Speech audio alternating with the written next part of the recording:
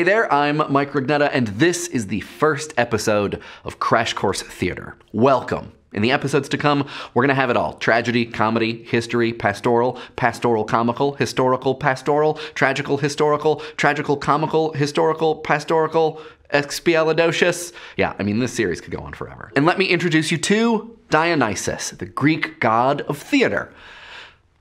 And wine. I mean, they can't all be charming genius birdmen, I guess. In this series, we'll explore the history of theater and how we can understand and analyze it. We'll take a look at significant plays and performances along the way, but in this episode, we're gonna define theater and look at some theories about how it got started. So, prologue over, Act 1, Scene 1, begin.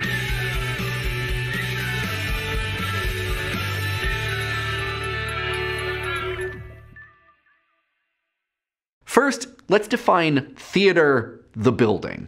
A theater is a place in which a play is performed. If you trace the word back to its Greek origins, it literally means the seeing place. It can be big or small, indoors or outdoors, purpose-built or just borrowed. Sometimes plays are performed in spaces that aren't really theaters at all, in a park or a parking lot, on a sidewalk, or in a private home. Theater also refers to the performance of plays and to the body of literature and other documentation that has accompanied it. Some plays, known as closet dramas, aren't even written to be performed, and that's theater too. So are improvised plays that don't have a script, and plays that have a script but don't use words, like some of Samuel Beckett's shorts. A familiar definition is that theater requires at least one actor and at least one audience member. And that definitely covers a lot of stuff. But like, what's an actor? What's an audience member?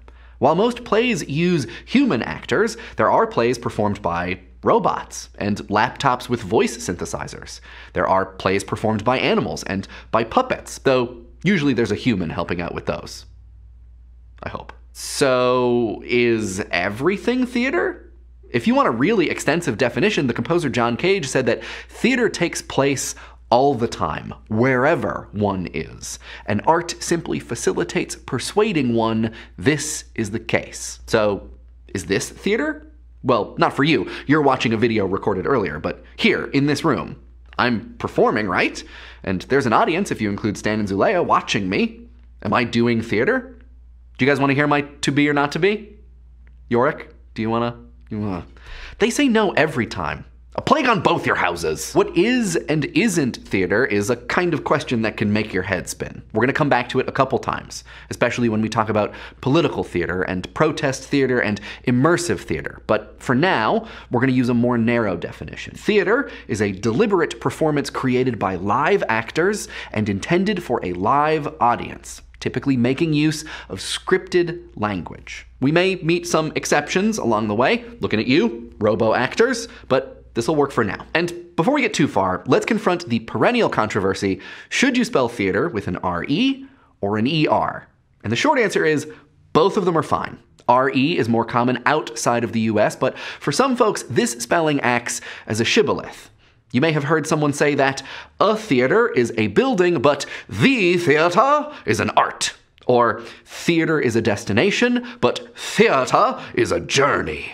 Here at Crash Course, we don't mind either, but we've chosen to stick with ER for consistency. There's no origin story for theater that everyone agrees on, but there are some theories that we can explore. In the West, at least, up until the 6th or 7th century BCE, we didn't have theater as we know it today, but we did have religious ritual, which can get pretty theatrical. One of the most popular involved a procession from Eleutheria to Athens, where worshippers lofted a giant phallus and sang songs called dithyrambs in praise of you-know-who. And one theory about those dithyrambs actually is that eventually they evolved into theater, when singers started acting out the action instead of just singing it. Aristotle and his followers think that sooner or later a singer stepped out of the dithyramb chorus and started acting out individual characters. This actor was called Thespis. Like, actually, that was his name, and that's where we get the noun thespian.